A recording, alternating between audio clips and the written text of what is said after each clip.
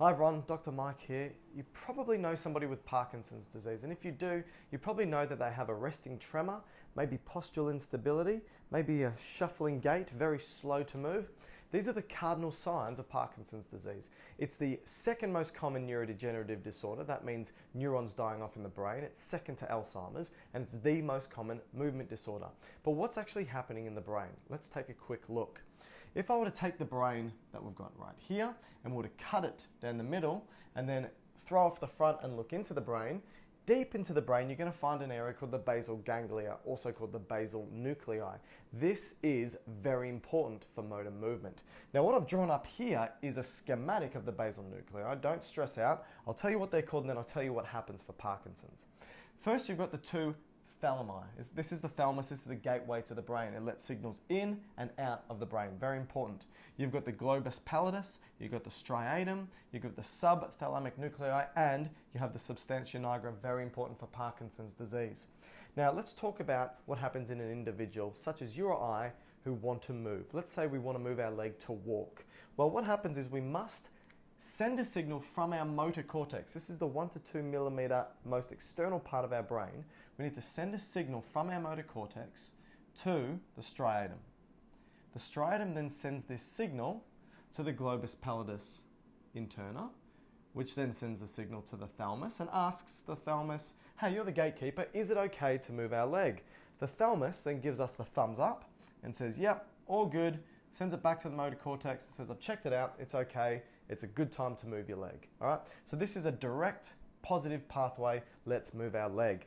At the exact same time, however, the motor cortex is sending a signal out to the striatum about, can I move my leg? It sends it to the globus pallidus externa, can I move my leg? Which then sends it down to the subthalamic nuclei. Now what the subthalamic nuclei decide is, no, I don't want you to move your leg. So it sends an inhibitory signal back to that direct pathway. So what we now have are two pathways that converge. One that says, yes, move your leg. That's the direct pathway. Then you got one that says, no, do not move your leg. That's the indirect pathway. So what happens? Do we move our leg or do we not move our leg? Well, this is where dopamine comes into play. Dopamine is extremely important when it comes to nice fluid movements and is the neurotransmitter that's involved in Parkinson's disease. It is primarily produced here in the substantia nigra. And so what the substantia nigra does is it sends out some neurons to have a chat up here. One chats to the direct pathway, one chats to the indirect pathway, and they both release dopamine. Now, what happens here is this. With the direct pathway, which says, can I move my leg? Yes, I can. Dopamine reinforces that and says, yeah, come on, keep moving your leg, keep moving your leg. In the indirect pathway, where it said, can I move my leg? No, you cannot. So this pathway is saying, stop moving. Dopamine inhibits it.